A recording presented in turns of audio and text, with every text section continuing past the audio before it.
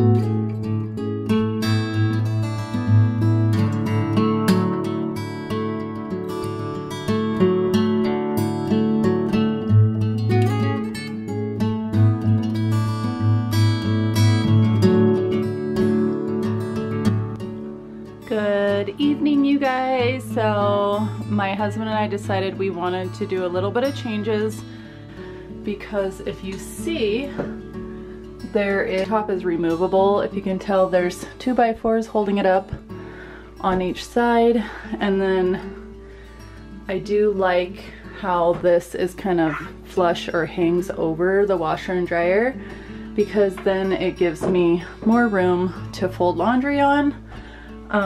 We'll sit on. So there are still some things that I want to change in here, but I'm gonna do later. Are you looking your kitty book? Okay, you guys, so we got the cabinet moved up. Our battery died to our drill, but we got it up. Now look at how much space we have right here. And we're gonna put the shelf, I think we're gonna take this countertop out after we measure so we can install it. But looks good already. I'm so excited.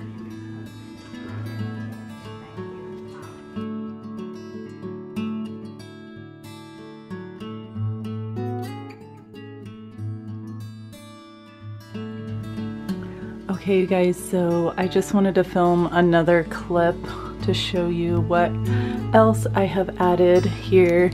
So you guys, I have this because I sit my coffee cup right here so that I can drink coffee in the morning while I am folding my clothes.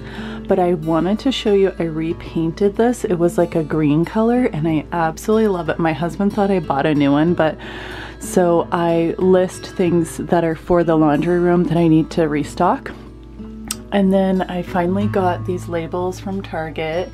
They're from Home Essentials. Love them. I think I actually... So I just wanted to finish, you guys. Sorry, my battery died and I didn't realize it was dying. So anyways, I just wanted to show you a little bit more stuff that I did. This was like a goldish color and I repainted it white. And then I labeled these from, I got these little labels from Hobby Lobby and I did these too. I'm gonna paint these bottles white and then sand them and do like a farmhouse kind of style with them. But I also wanted to show you guys our laundry soap. This is still blue because I had old laundry soap in there, but I wish I would have rinsed it out now. But anyways, this is the laundry detergent we just switched to. I've actually used this a long time ago, but I love this because of the smell. This is Magnolia Lily.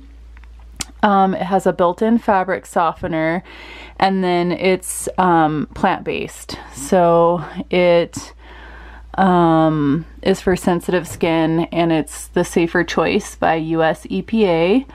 And it's earth-friendly product and it also is for high efficient, it's hypoallergenic. And this, you guys, was only $5 and I am not kidding. I got this from Costco.